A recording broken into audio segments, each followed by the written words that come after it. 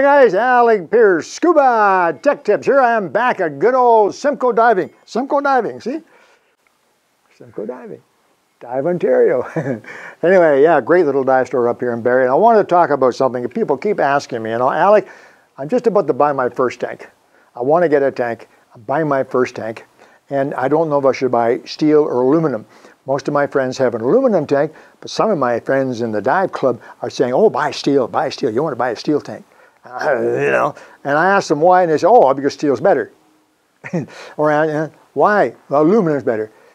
Which is the best? What should I buy? Well, first of all, there is no answer to which is best. I was asking somebody, which is best, a Honda Civic or an F-150? That's a pickup truck for you people that don't know anything about Fords. Honda Civic or an F-150? Which is best? The F-150 is the best pickup, and the Honda Civic is the best car. No, I didn't say that, but you know what I'm saying. I'm trying to give you an example here. So, which is best? Aluminum, steel? There is no best. Which is right for you is the question. What should you buy is the question. Okay, first of all, let me ask you a couple of questions. What kind of diving do you do? If you dive down south, if you dive in salt water and warm water, salt water generally speaking, and you're diving mainly for recreational purposes, meaning for fun, for photography, maybe spearfishing, all of the normal, widely recognized aspects of scuba diving, then the answer is really very simple, aluminum. Get an aluminum tank. There's several reasons for that. First of all, it is the standard tank, certainly across North America, from the Arctic to South America. It is the standard tank almost worldwide. So no matter where you go, you can always get parts, valves, visual, hydrostatic tests, fills. There's no problem. Nobody's going to, in the dive store, is going to look at you, what is that? It's not going to happen. It is the standard tank worldwide. That's a reason. Secondly, certainly if you're diving in salt water, warm water or salt water, it's corrosion free, largely. You can still ruin an aluminum tank, but I'll leave that for another topic. But an aluminum tank requires less care. Give it a quick rinse, take it home. Steel tanks, not so much. Steel tanks, you have to be very, very careful with them. Usually steel tanks cost a bit more as well because of visual and hydro, and then you have to use anti-rust fill on them so they don't rust, a variety of things. Aluminum tanks are pretty straightforward. And thirdly, aluminum tanks for a recreational diver are exactly the right buoyancy.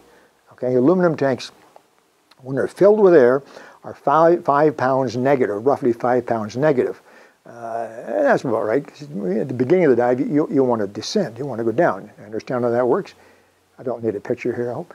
At the end of the dive, when your tank is almost empty, the tank is positive, or basically it's neutral.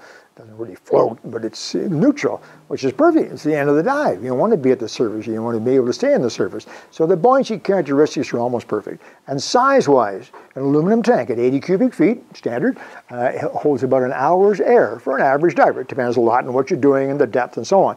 But so there's several reasons why the aluminum tank is perfect for you. I didn't say it's the best.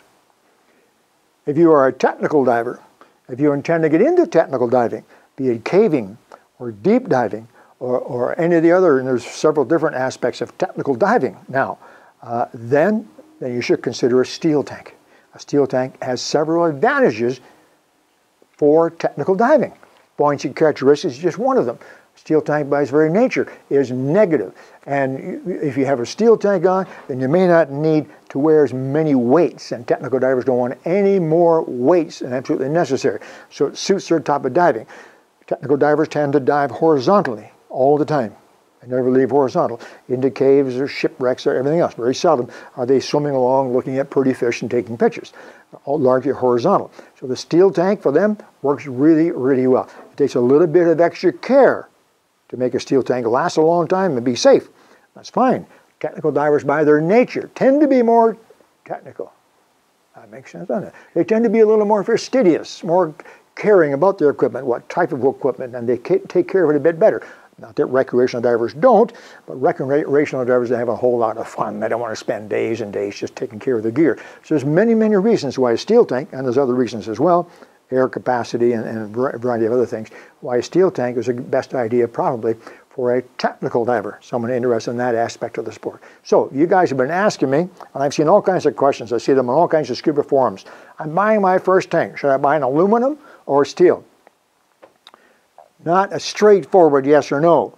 So be careful. If someone says, oh, buy steel, ask them why and see if they have good reasons. Maybe they're into technical diving, it makes sense. If someone says, oh no, I'll get an aluminum tank. No question, it's much better than a steel tank. Ask them why and see if you can't find out what is best for you, because it's always what is best for you.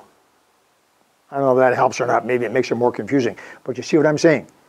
The best tank, steel or aluminum, is what's best for you. Okay, guys, you take care. Have a good time. Be careful, and I will see you soon. Alec, Peirce, Tech Tips.